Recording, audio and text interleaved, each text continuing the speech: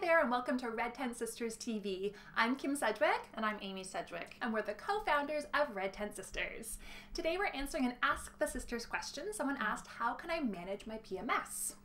Yeah, and before we answer this question, we kind of want to just address the whole idea of like having to manage it and it being a premenstrual symptoms, because there are a lot of things that happen premenstrually that are signs that your period is coming, but they're not symptoms in the sense of there being a pathology or something wrong with your body. In fact, they're signs that something is very right. So unlike the male reproductive hormones, which are pretty much steady, like every day, the female reproductive hormones, they naturally ebb and flow. So we kind of start off with our period, they're very low, and then estrogen naturally rises as we're approaching ovulation. After we ovulate, the estrogen comes down and progesterone goes way up, and then eventually right before our period, they all come down. And so that's all healthy. That's, you know, if all of those things are happening, ovulation, cervical mucus, estrogen being high, then being low, those are all really healthy. And so those hormones do various things in our body. Some of them are very obviously directed just to what's happening down here, but there are also things that are happening in other parts of our body. It affects our brain, it affects our libido, it affects how social we feel. So estrogen tends to make us feel like we want to go out and party and be with our friends, and progesterone tends to make us feel like we want to curl up at home or organize our cupboard, nest, and that's normal because of what's happening in our cycle, relative to the egg and what would be happening if we were actually making a baby. So it's really important to kind of reframe the whole thing and not assume that every sign is a symptom. Yeah, so that's really important. So one of the ways that I like to encourage people to sort of turn the thinking around on this is to think about the moon, right? So the moon goes through all of these different phases. Every single day it's different. And sometimes it's bright white and illuminates everything, and other times it's totally in darkness. And we don't say that one thing is more beautiful than the other, or that the moon should be exactly the same every single day. We appreciate the moon for all of its different stages, and even when it's dark and we can't see it and we maybe miss it or think, oh, that's sad that you can't see it. The exciting thing is that it comes back. And so I think trying to reframe it and reapproach your body as just being this constant evolution, that every day is a little bit different and that's okay. That's beautiful. And I just want to pick up on the part about libido, because that's something I do a lot of work with clients around with libido, is they come to me concerned that they have low libido, which again is something that's really pathologized in our society. And often really what it is that ebb and flow, right? But they're not necessarily, if they're not charting and don't recognize that this is natural and normal for it to shift, then they worry that this low is never going to come back, right?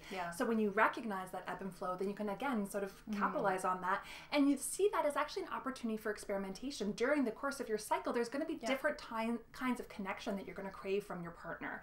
And if you can communicate that so you're both on the same page, then it actually can make your sex life even better. Yeah, totally.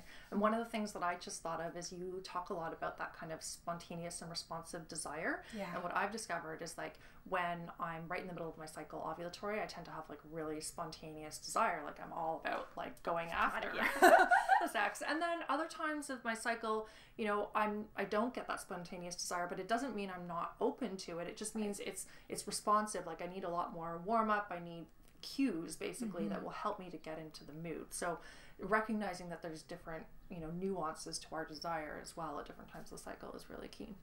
So all that knowledge. Yeah, totally.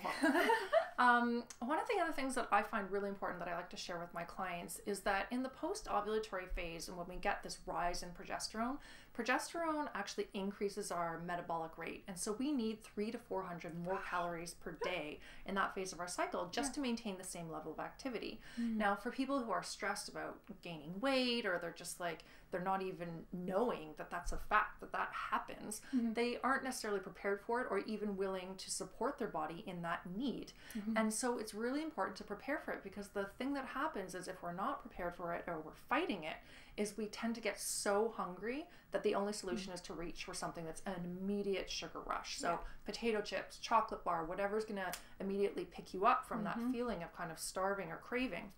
And then we get a massive dip that happens right after, which is really unpleasant. And then the whole cycle starts again, because you get that dip and then you feel like you need more. And so you're just up and down and up and down. And so that's hard on our mood. It's hard on our energy. And it tends to be difficult from an inflammatory perspective. It actually exacerbates cramps. So try to be prepared for that. You know, knowing that that is a natural physiological change that happens, we can prep for it by, you know, for me, when I'm entering that phase of my cycle, I get high calorie, high nutrient snacks ready in my fridge that I can literally just grab and have ready for me, so that if I get to that point where I'm really hungry, that is not going to take me a long time to prepare my food. Yeah, totally. And I think just talking about the preparation piece is knowing that for yourself, and then also potentially communicating that to the other important people in your life, whether you live with, you know, a partner, family members, those sorts of things, just so that they know where you're at. And we've really started to try and plan things whenever possible. You know, you can't always predict these things, or not so much that you can't predict them, but you can't always control. Thank you. And we were lucky we're self-employed that we have a little bit more control than some people, but just being okay with saying no to certain events if you're really not feeling it, because you're in a stage of your cycle where you don't feel really like socializing. But the reverse side of that, that there's times in your cycle where you're going to be feeling very social. It's a great time to be doing a presentation or something like that. Or there's times when you're going to feel more focused for writing. So again, just knowing these things and then planning them whenever possible. Yeah, absolutely. So I guess lastly, we would just want to say, like, we know that some people do experience really severe PMS, or what's called PMDD, premenstrual dysphoric disorder. So if you are finding it really interfering with your life, like you can't work, you can't get out of bed, you can't, you're having a really negative effect on your relationships, or very strained, you know, please don't be afraid to ask for support. You know, talk to your doctor about it, talk to a naturopathic doctor, you know, seek out our help, and then address a plan, you know, lifestyle and diet accordingly to help you get through that in a whatever way you need to. So I think that's really an important thing to remember, is that it can be very real, it can be very debilitating, but there is help available, so don't be afraid to ask for it. Yeah, and just to add that we do have some other YouTube videos and other blog posts as well if you want to check those out. And if you have a question, you can send it to us, the sisters at redtentsisters.com. You can also find us on social media. We're at Red Tent Sisters on Facebook, Twitter, and Instagram. That's right. Thanks so much for joining us. Have a great day. Bye-bye. Bye.